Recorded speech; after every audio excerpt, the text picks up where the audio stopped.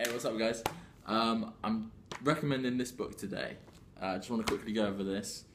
Basically, this book is for those of you who want to develop your sight reading, in particular your rhythm reading. The book is called Modern Reading Text in 4/4 by Bellson. I'll put a link in the description. This is an awesome book. This is such a good book. As you can see, my book is falling apart because I've been using it quite a bit. I've had this for quite a few years as well. This book is great because it starts off simple. It starts off with like crotchets or eighth notes, whole notes, and the equivalent rests, going into like triplets, eighth note triplets, 16th triplets, again the equivalent rests. Like it just builds up and builds up. I think it even gets into 32nd notes right towards the end.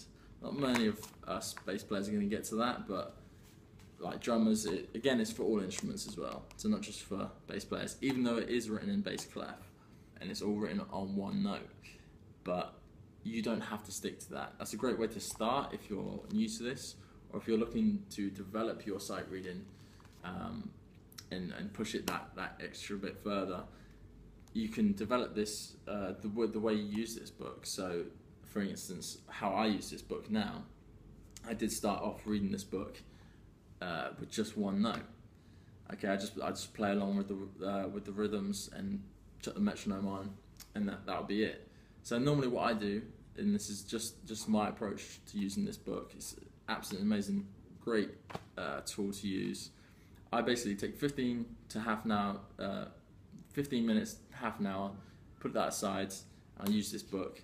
Putting the metronome on, either choose like a certain scale that I'm working on, or some arpeggios, or maybe a 2/5/1, or some kind of like cadence system or progression, and just go over this book. And it helps with obviously reading the rhythms that are written out in front of you, whilst also like with those particular exercises, when you move from one note to go into a scale exercise or arpeggio, especially like two octave arpeggio over the whole entire fretboard, trying to get that range, that really helps to develop the part of sight reading where you don't want to be looking at your instrument, you want to be looking at the music.